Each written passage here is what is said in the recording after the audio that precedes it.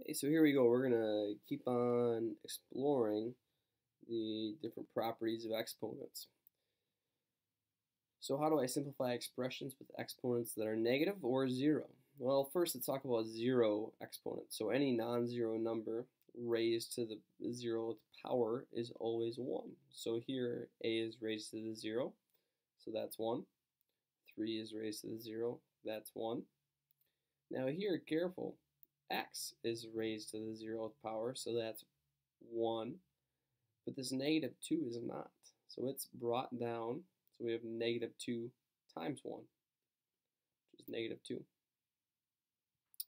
Now here, what's being raised to the power of 0 is 2x.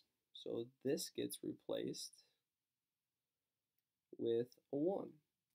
But there's a negative out in front. So it's a negative 1.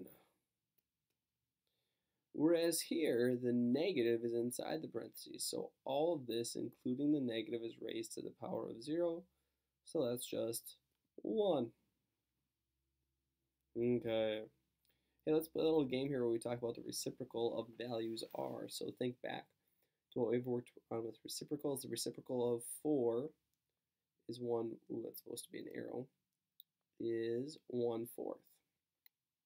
The reciprocal of x squared is 1 over x squared.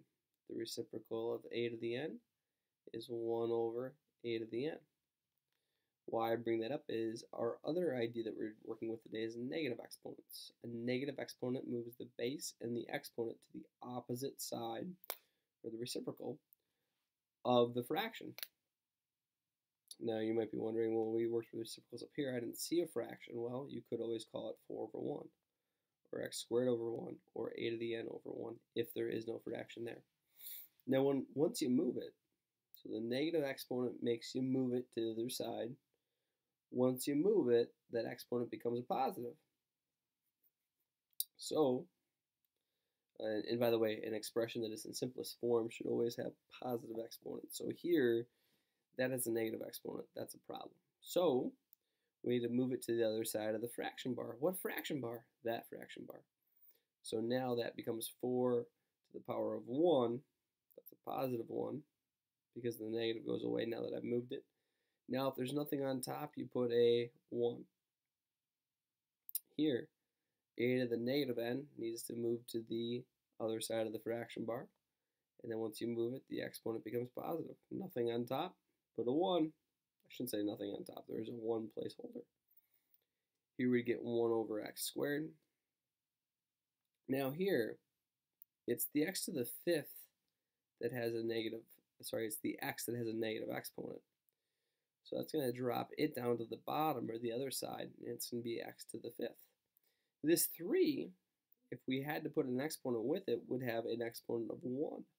It's not a negative exponent. We do not move the 3. The 3 stays on top. Boom.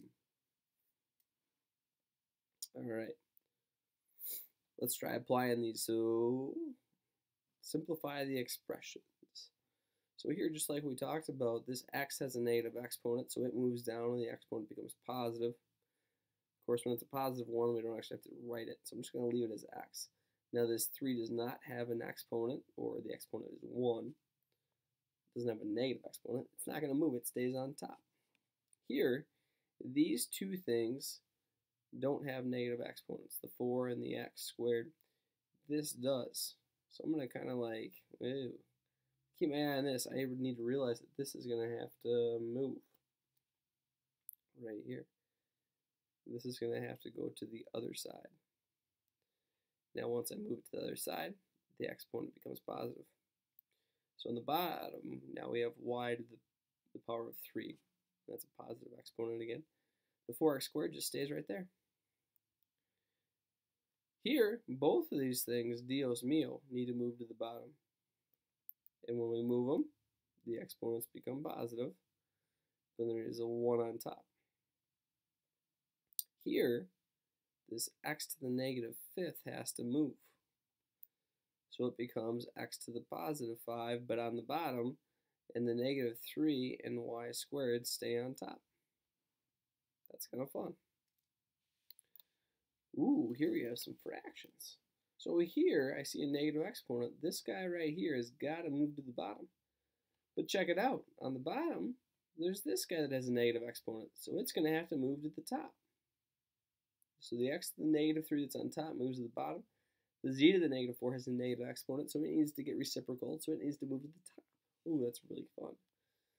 Now I'm going to try to keep things alphabetical. So on top I have a y to the 5th and a z to the exponent now of a positive 4. On the bottom I have x to the 3rd. When I say alphabetical, when I see a y and a z on the same side, I'd put the y's first and the z's second. If I had an a, I'd put that first out of the letters.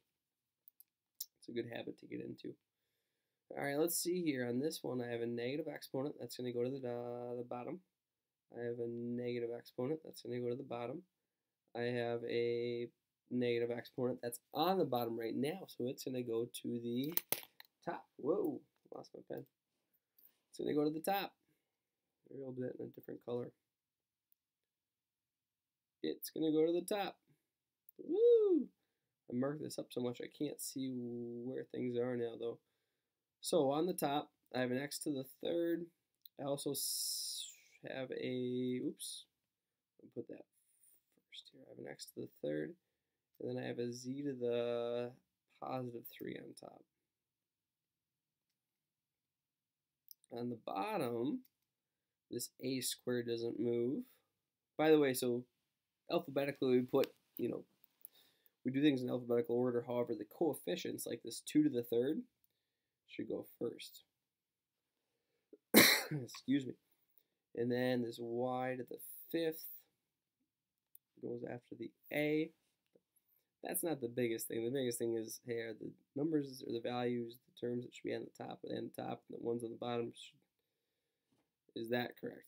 Top versus bottom is really the biggest focus, not your alphabet skizzles. So let's see here. This stayed on the top. These two went to the bottom. Check, check. Stayed on the bottom, went to the top. I think we're good there. By the way, if you wanted to call that the number 8, you could. That'd be cool. All right, so let's start to apply some properties that we've seen in the past. This is a sprinkle problem, if you will. So we get 2 to the negative 4, x to the, we have to multiply the exponents together. 2 times negative 4 is negative 8. And y to the negative 3 times negative 4 is positive 12. So that means these two guys right here are going to move down to the bottom. The y to the 12 is going to stay right where it is. So our final answer is y to the 12th divided by 2 to the positive exponent of 4 and x to the 8. So then we could call that, so that's a good answer. You could call it 2 to the 4 16. X to the 8. Let's try that again. Sprinkle, sprinkle, whoa.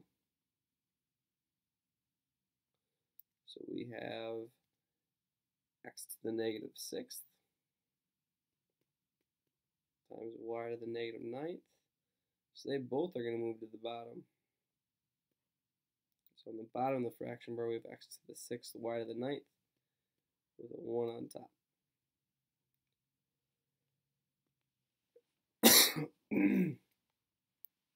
Finally, an exponent of 0. Remember, do you remember what something to the raised to the power of 0 is?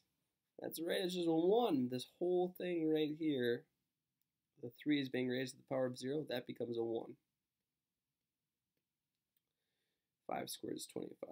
So really we get 25 times 1, which is 25, a squared. All right, cool. Whoa. Sprinkle, sprinkle, sprinkle, sprinkle. 3 squared, a to the negative 4, b to the 6th, c to the negative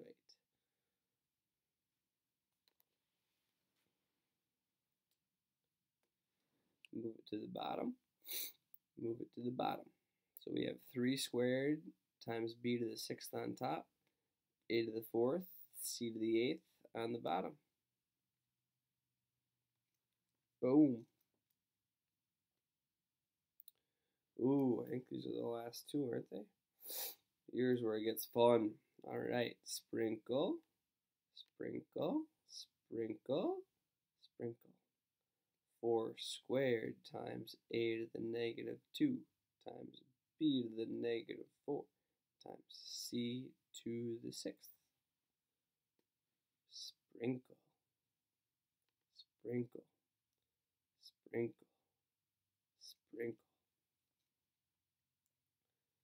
Now, by the way, between these two parentheses, that's multiplying. We don't see any operation, so it's multiplying. 2 to the negative 2, a to the negative 4, b to the negative 6, c to the positive 8. Oops, b to the negative 6. There we go. Alrighty, so let's see here. Negative exponent's going to go down. That's going to go down. This will go down. 2 to the negative 2. Go down, go down. So, on top, whoa, that's a bad fraction bar. On top, we have 4 squared, c to the 6th, c to the 8th. This is all being multiplied. On the bottom, we have a squared, b to the 4th. Now, this 2 to the negative 2, again, it moves to the bottom and the exponent becomes positive. Let's put that out in front. A to the 4th, b to the 6th. Now, can we simplify this? Well, we've got 16 on top. 4 squared is 16. C to the 6th times c to the 8th. Do you remember what we do with these exponents? When we multiply the same bases together, we add the exponents. It's really 14 c's getting multiplied together, so that's c to the 14. On the bottom, 2 squared is 4. Let's see here, we have this a squared times a to the 4th. That's a to the 6th. And this b to the 4th times b to the 6th, that's b to the 10. Now, this is a good answer. The best answer will simplify these coefficients out in front. 16 divided by 4 is really just 4. And then our variables come along. Best answer. Most simplified. Last one. Excuse me. Y'all got me sick. So we have a negative exponent. Sprinkle, sprinkle. Ooh, check this out. This sprinkles to the bottom. We haven't done much with fractions. We'll do a lot more with it tomorrow, but I think we can handle this. So we sprinkle that to each of the exponents. So we get a to the 8th, b to the negative 12th, c to the negative 4. So we got 2 negative exponents. This guy moves to the top. This guy moves to the bottom. Whoa. Final answer, a to the 8th, c to the positive 4, divided by b to the positive 12. Final answer.